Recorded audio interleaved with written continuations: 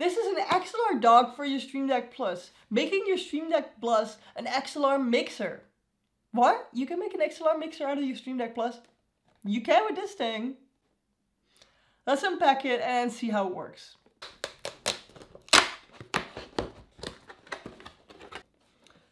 Manual. Dock. Empty box. Oh, look at that. There's plastic on the back. Let's do that very satisfying pull. Oh, now it's sticking to my hands. Less satisfying. So as we can see, right here is a USB-C. There, USB-C input. And that one is actually pushing into your Stream Deck Plus, meaning that that's the connection point. Here at the back, this is where your XLR microphone can go in. Your headset can go in. Here it will be the USB input towards your computer. Let me grab my Stream Deck Plus and let me push it in. So first thing we do is we pull out the cable. We're gonna need that cable later, but just not right now. Having a bit of a cold, so I keep coughing. Something you need that I forgot to grab is a screwdriver. So grab a screwdriver, because what we need to do is there's some screws here in the back. 1, 2, we're gonna need to unscrew those. It looks very daunting, but it's just some screws that are like in electronica, you know? But I swear we're supposed to. It's in the manual. I swear I read it. I usually don't. I don't read manuals.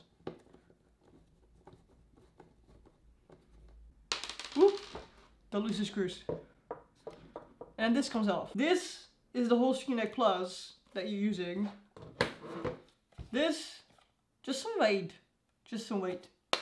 Just some weight you got on the way there. Then we have this part. We're gonna line that boy up with the USB-C. You're gonna plop that in. So you just line that up with the USB-C. Plop that in. So the USB-C is connected to that front panel you had from your Stream Deck Plus. Then you turn it around.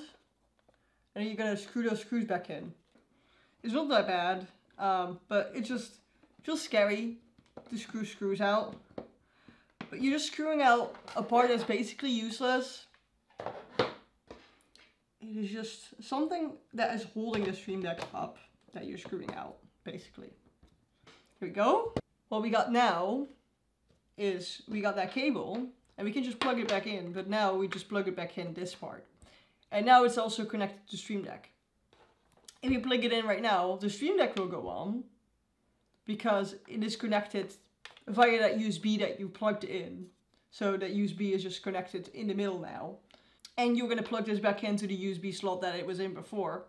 Make sure that you put in a USB 2.0 if you want full results. You can put your headphones in here because then you can get instant feedback. I would recommend that instead of putting it in somewhere else, because then you can hear your voice directly back. If you don't want that, you can turn it back off in the software, by the way, but I still recommend putting it in here. And you can put your microphone in here, your XLR microphone, right?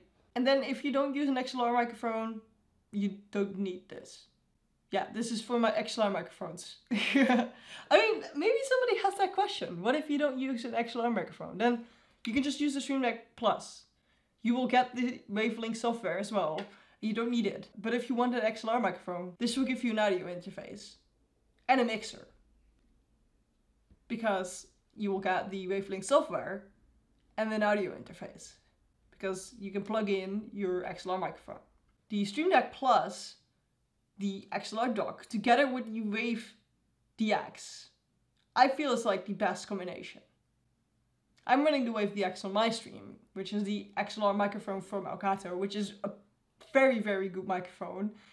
I feel like it has the same qualities as some $400 microphones, even though it is just $100. It's like really, really good. And with this system, it's easy to set up, because the most difficult thing about having an XLR microphone is having an XLR input somewhere in your PC. And right with this thing, you already have it very easily set up, right? And it works the same with the Wavelength software. I do have a video with the Wave DX right here where I talk a bit about the Wavelength software as well. So if you want the Wave DX with this combination, I definitely recommend that. I'll leave a link to the products underneath in the description as well. Keep in mind that those are affiliate links, so I will be getting some commission for them, but you won't be paying any extra if you accept the cookies.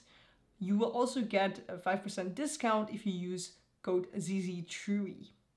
Yeah, that's pretty cool, right? If you want to see some more Stream Deck gear, I have a playlist up here. You can also watch this video, YouTube recommends you. Don't forget to subscribe and watch this video. I don't know what I'm going to put there yet, but you're going to need to watch it because, you know, I recommend it.